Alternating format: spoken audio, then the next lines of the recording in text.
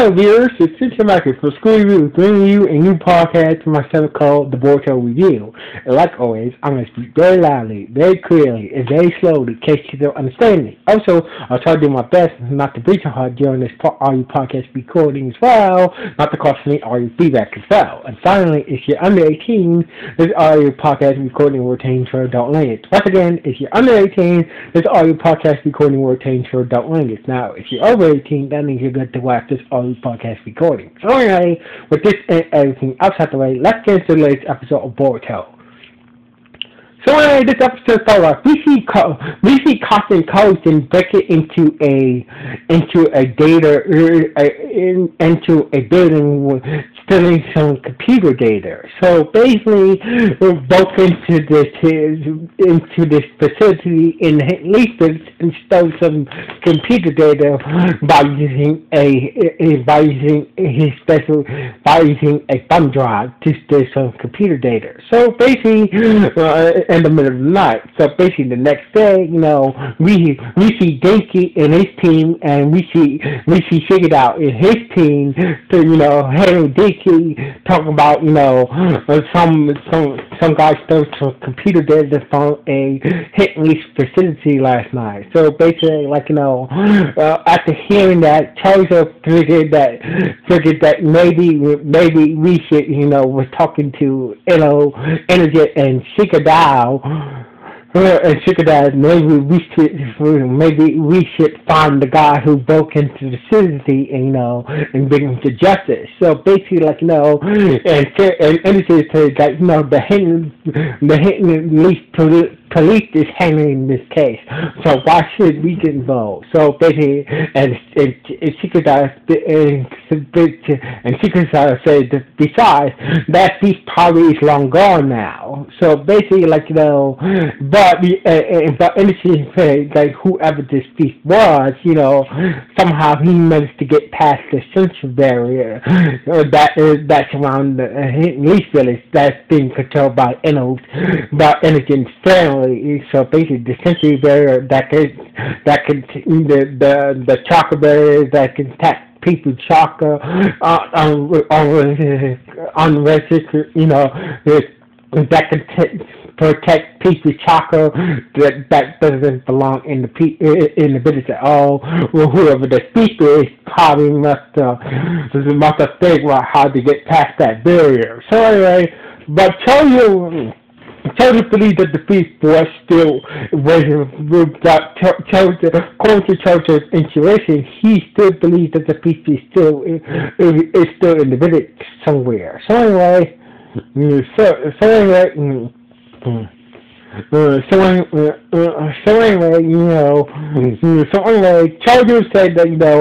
basically Chozo and others went to go. Chozo expect that I know where the fish has been hiding out. So basically, Chozo took the boys to the tower that Cotton Cosin was hiding out when he got to the hidden leafers, and they found looking at this tower, they found the iPad of the blueprints that Cotton Cosin used to break in with. So basically, Chozo's intuition was right on the money, and they figured. So basically, Chozo was right on the money that they found Cotton Cosin's hideout where he was hiding out in the village this whole time, and they found proof that of blueprints of that he used to break into the into that storage place where he stole that computer data from. So anyway, they thought they saw this strange figure outside, trying to, and they saw a strange man outside, and they went to go stop this strange figure man, but it turns out it was Takashi Sensei, and and Anderson explained the whole situation and show him that show him that the blueprint that the beast used, and this must be the place that the beast then hide it out. So basically, Akashi is like, you know what? Let's work together. Let's work together on this. So basically, they waited. So basically, Akashi like, let's make this an official mission. Let's work together. So basically, Kashi worked together with Shigada's team and wait for Kashi and Koji to come back to his little hideout. So basically, when Kashi and Koji was heading back to his hideout, he must have thought something was wrong, and he walked away to his hideout, and so basically Shigada and others went to chase him down, but Kashi being a very clever guy, managed to lose him in a Macy in the crowd. So basically, despite their best efforts to keep tabs on Cost and Koji, but then, Shikada's team lost it in the crowd. So basically, Akashi Sensei figured that, this is very clever. So basically, Kashi noticed that, he knows it's too dangerous for him to escape from, we know what he looks like now. So basically, he's gonna take a low key escape route out of the village. So basically, Akashi Sensei assumed that he might use the sewer to escape from the village, because the sewers lead to the gate. So basically, Akashi figured that Kashi and Koji is going to use the sewers to escape, to get to the main gate and get to the main gate and escape from the village. So basically, Kashi said that I'll go chase him in the sewer. So anyway, Akashi was right. Kashi and Koji was in the sewers, but there's one, and actually Shikada realized there's no way that he can escape from the village while going through the gate, the thunder train. So basically, that the sewers also lead to the train station where the thunder train was about to lead. So basically, Shikada told Kashi Sensei about the thunder train. The sewers also lead to the thunder train, because it doesn't make any sense for him to go to the main gate, acting that he most likely is going to be stopped by the guards at the main gate. So basically, it makes more sense for him to leave by the train. So basically, Shikada's hunch was right. They saw Kashi and Koji on the train. Got on the train. So basically, we'll hope from Chozo and her dancing jutsu, figured out Anderson managed to get on the train, and they tried to grab Kashi and Koji, but turns out it was a shadow clone. So basically, it was a decoy. So basically, that that Kashi and Koji tricked them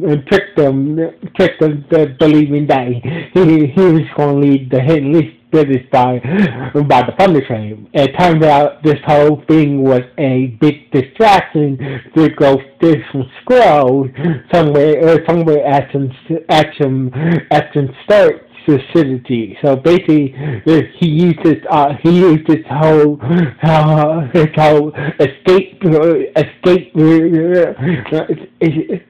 escape attraction to try to steal a scroll somewhere at some storage facility. But Akashi Sensei caught on to Kashi and Koji's plan. So basically, so Akashi caught on to Kojin's plan and whatnot. So basically, he was asking that, how did he wanted some answers like how did you get past the barrier, how did you get past the sensory barrier and whatnot, and why do you want the scroll for some reason. So basically causing Kojin, using some shadow clones and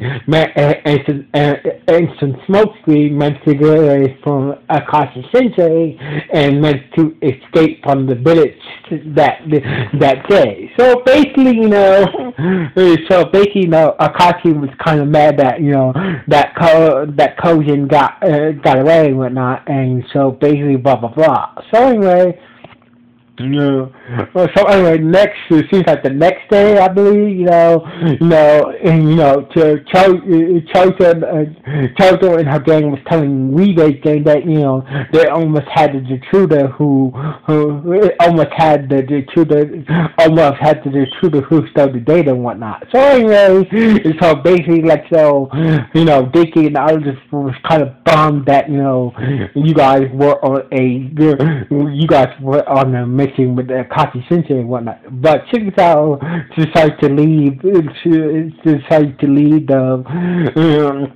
Start to lead everybody at the park, and who went to go find Akashi Sensei. So somewhere in the outside of the park, just laying down, reading one of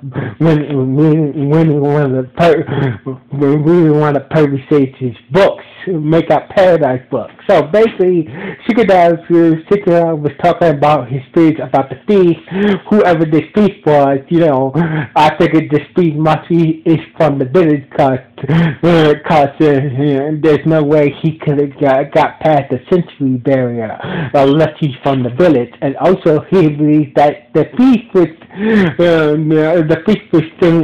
stealing old data or old Shinobi for some reason. So basically Shikadai was giving Akashi his speech on the thief causing Koji's motives and whatnot. So basically, Akashi Sensei was like, alright, then it took Shigedai,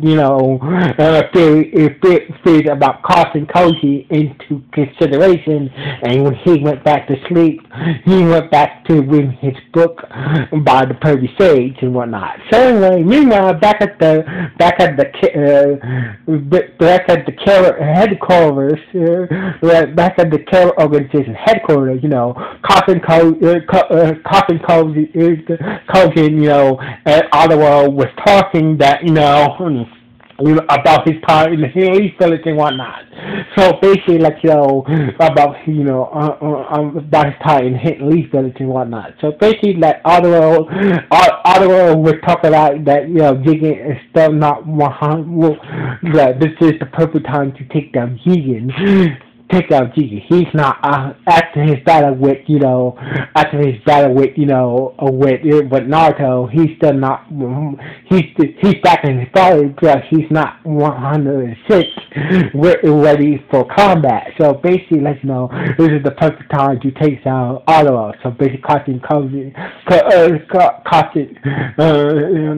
Kojin was like, yeah, this is the very perfect time to take down Jigen, and this is how the episode ended with Ottawa and Kojin planning to take down to take this opportunity to take down Jigen, and this is how the episode ended with Ottawa and Kojin plotting to take down Jigen once and for all, and this is how the episode ended.